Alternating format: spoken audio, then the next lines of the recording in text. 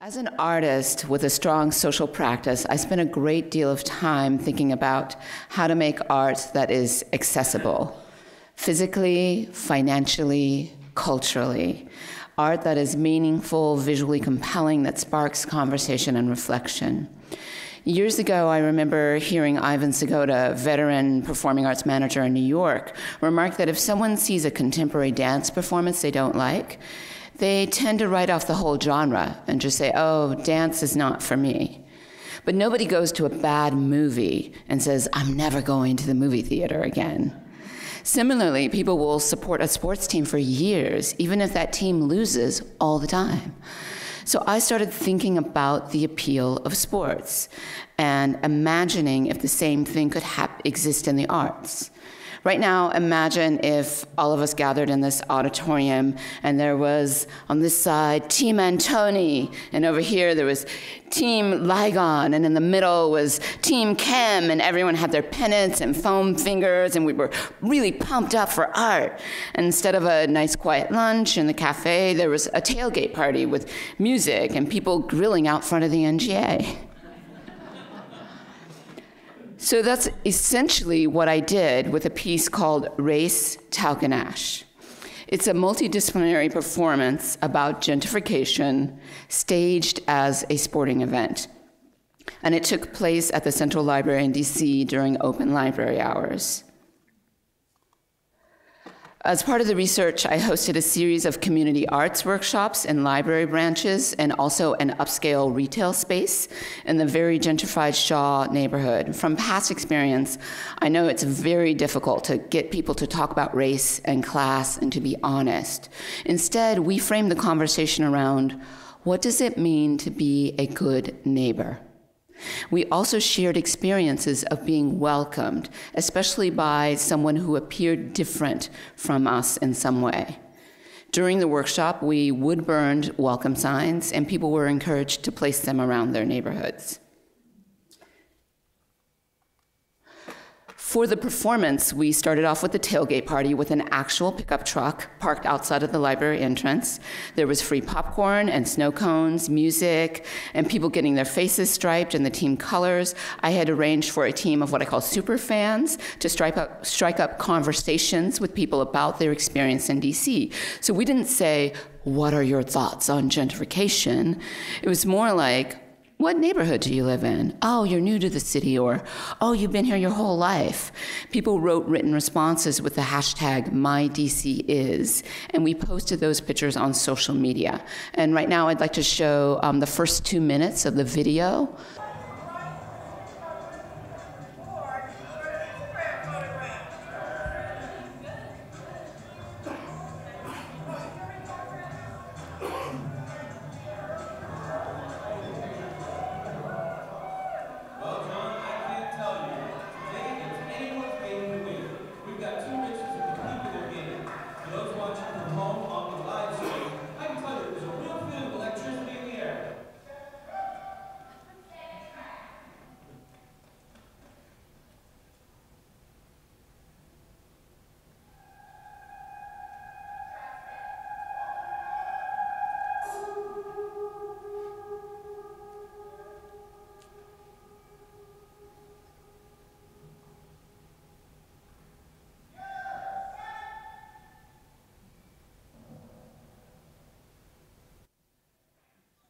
And this is obviously edited, but we actually run in slow motion for the first 5 or 6 minutes of the piece.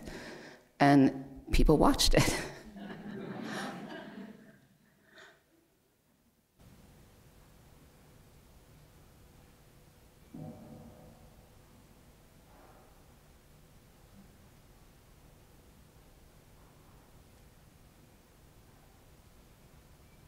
Well, John, the race has started. As you can see, the race is divided into 3 separate legs, each with its own distinct rules of play and technical skills.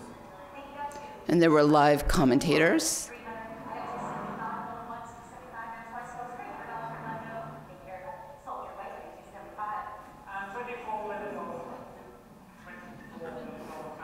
Art auctions.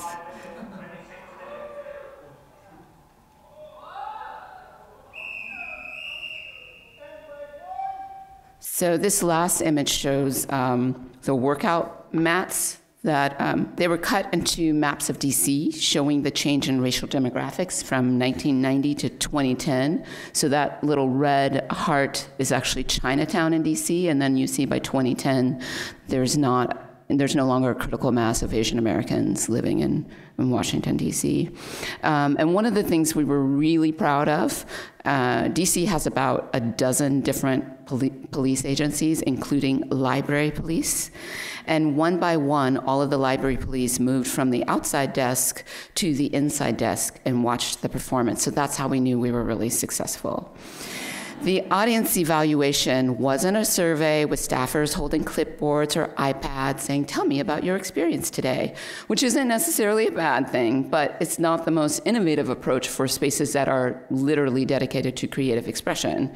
And although I did have a couple of meetings with a really great consultant who helped us design integrated evaluation tools that functioned as part of the artistic practice, I really drew on my own experiences and those of my collaborators. So assessment doesn't always have to draw on huge resources and outside entities. We all carry a lot of knowledge within us that we can share and build on.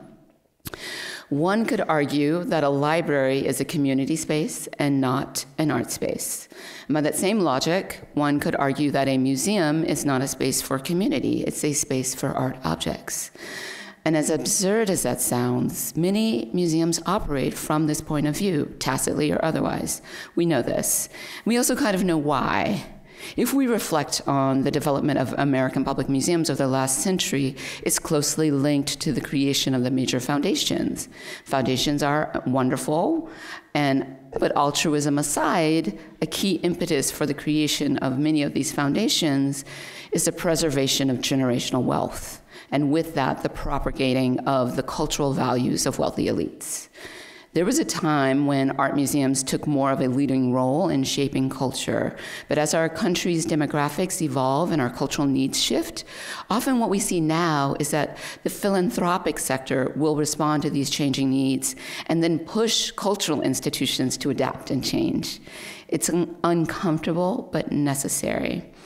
In DC, we're fortunate to have excellent museums that are free, they are wheelchair accessible, they are close to public transportation, but there are still invisible barriers, what I would call legacy barriers. And I love art spaces, and what I'm about to say is not a diss on any particular museum, but thinking about the National Portrait Gallery, which does really excellent public programming, particularly in its atrium space. This is the steps on 7th Street, and on weekends at night when it's warm, you'll see dozens of teenagers hanging out on the steps. And I've always been really curious to know how many of these teens have been inside the museum. Clearly they can get to it, so that's not an issue, but do they bother to go in it? Also, this isn't something that only affects well-funded white marble institutions. The Anacostia Art Center, great community art space in a predominantly Black neighborhood. It has large windows, brightly colored signage. There's a sandwich board next to the door that says, "We're open, check us out." And yet, on several occasions as I've entered, someone from the neighborhood has asked me if it's okay for them to go inside. And again, I'm just really struck by that dynamic. A major museum on the mall recently did a radical thing. They sent a handful of staffers outside to ask the public a very simple question: what do you think this building is? The top answer: a bank. I'm thinking about what needs to change from an institutional point of view. What we as arts professionals can do. It's not enough to have free or low-cost entry. We need to extend an invitation to folks who haven't felt like these public amenities are for them. We have to go outside, figuratively and literally. We have to let go of our elitism. The culture of welcoming has to exist in every facet of the institution. A curator is not necessarily more important than a docent or a guard. We also have to let go of the idea that engaging audiences and welcoming community means dumbing down our programming or lowering the standards of the institution. That's false, and it's a really dangerous myth that's used to perpetuate old attitudes. One way we can do this is to invite artists who have experience with specific communities to not only create new work, but to share their expertise and innovation with various departments outside of education and curatorial. So maybe the docent teams or the marketing staff, for example. So this cross-department, cross-disciplinary approach to bridge the silos that often exist in larger institutions. For the past couple of weeks, I have, along with a team of amazing NGA staff, collected personal stories of the American experience from the public. We went to a library, a public high school, and a farmer's market to gather cultural preserves. And this Sunday, the result of this offsite engagement will be presented in a culminating performance. So in closing, I would like to extend an invitation to you. As we leave the auditorium, there will be clipboards, beautiful paper, and some mason jars at the top of the stairs on the table, where also the evaluation forms will be very important. And we would love to learn about your American experience. It only takes just a few minutes of your time if you're willing. I'd also like you to come back to the National Gallery on Sunday afternoon to hear the stories performed with our community chorus and live musicians. And if you're feeling really inspired, there's actually still room for 1 or 2 more people to participate. No previous performance experience necessary, just a willingness to be part of a community of new people and to literally allow your voice to be heard. I do hope that you'll join us and accept the invitation. Thank you very much.